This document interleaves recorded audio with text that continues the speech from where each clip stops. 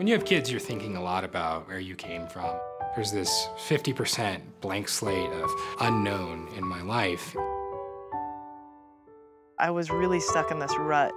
I needed to see the world. I wanted to know my ancestry. I looked at the DNA relatives tab, and on the top of the list was a 20% match, which ended up being my half-brother. I wasn't sure if he'd want to hear from me. I get a message.